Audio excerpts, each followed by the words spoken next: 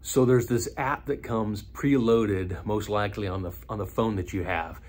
And it's like this health app. It actually counts your steps. They used to have these things called Fitbits that you could put on, and that would tell you how many steps you have in a day. But now your phone does it for you, right?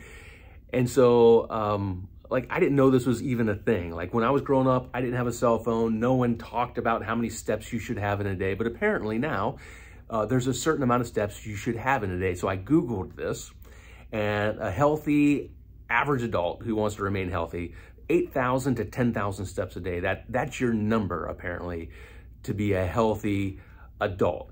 And what was really funny, I don't even know how many steps. I've never even opened the app on my phone. So I couldn't even tell you how many steps I have in a day. Maybe I should start doing that. But it's funny, I was watching Instagram Reels just the other day. I had a minute to veg for a second. And I saw this Instagram reel with this woman who put a Fitbit on her English Mastiff to see how many steps this English Mastiff took in a day.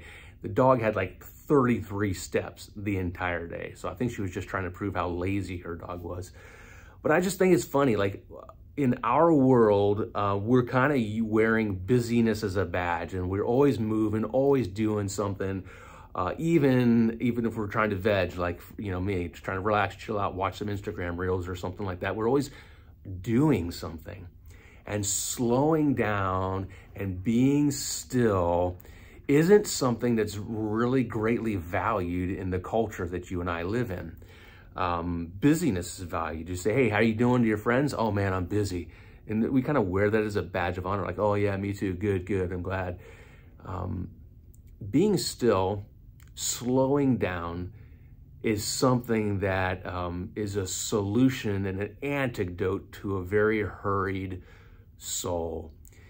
And it's probable, it's most likely that you, like me, fight against the temptation to adopt the practices of the culture you and I live in and end up with a busy, hurried soul. And it's really difficult to hear the voice of God and listen to him and learn how to attune our hearts and ears to him, learn how to hear his voice if we're busy and we're hurried. The scriptures talk about this. Psalms chapter 37, verse 7. I'm just going to read one verse. In fact, I want to encourage you, you may want to like grab the scriptures for yourself, read this, memorize it, listen to it on the Bible app a couple of times. You may want to memorize this verse. Psalms chapter 37, verse 7. The psalmist writes, "Be still in the presence of the Lord, and wait patiently for him to act."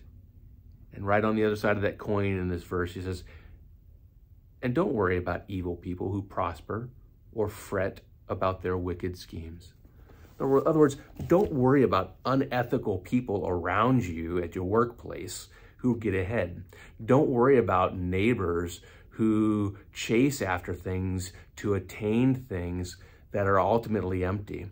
Don't compare yourself on social media to everybody around you in the culture that we live in. Instead, learn to patiently be still and wait upon the Lord to act. The antidote to a hurried soul is found in the scriptures. It's not a secret. Being spiritually mature, walking with the Lord, having a sense of spiritual depth and groundedness about you, there's no secret pathway to get there. It's really clear and it's revealed in his word to us.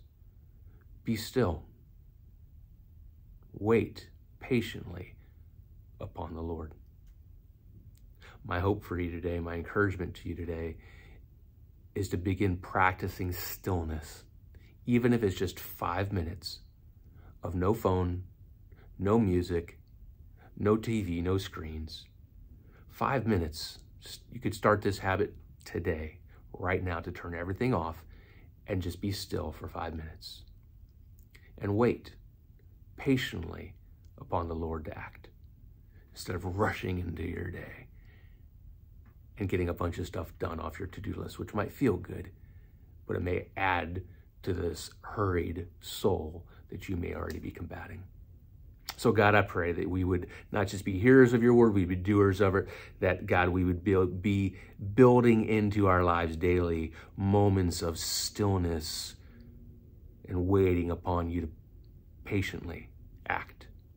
Lord, help us live our lives in a rhythm and at a pace to where we can actually hear your voice, learn what your voice sounds like, so we can enjoy friendship with you and enjoy your presence. So God, I pray that today that we would take that time to be with you and hear from you. In Jesus' name, amen.